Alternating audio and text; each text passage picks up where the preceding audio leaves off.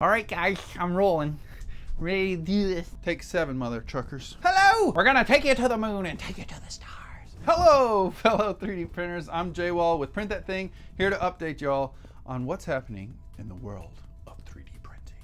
Although we can print our drugs, we still can't 3D print our guns at home. On August 7th, 2015, Cody Wilson, the 3D printed gun guy in Austin, Texas, was denied his requested motion for a preliminary injunction against the U.S. State Department filed in May. 2 years ago, the State Department told Wilson that he needed to take down his digital files of his 3D printed handgun, the Liberator. Wilson claimed this order was infringing on his First, Second, and Fifth Amendment rights.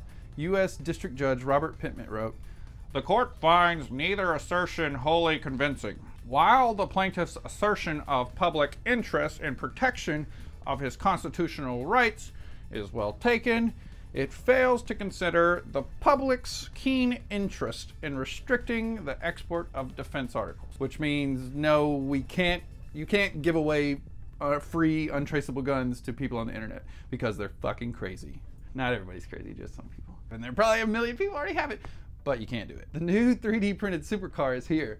Divergent Microfactories claims that they hold the future of green car manufacturing with their little node-based technologies in the model car they call Blade. Equipped with 700 horsepower biofuel engine that can either use compressed natural gas or regular old gasoline, Blade goes from 0 to 60 in about 2 seconds and weighs 1,400 pounds in the core that can be put together in a few minutes.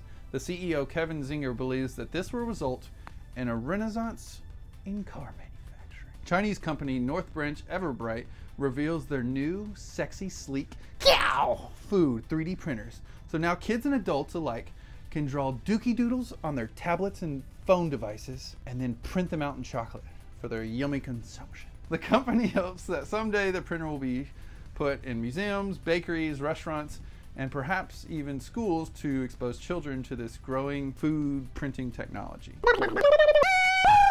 Printer of the week is MStyle183 for his Donald Trump butt plug, poop toupee, and tampon disposal. So girls, you can shove your bloody tampons right in Donald Trump's mouth.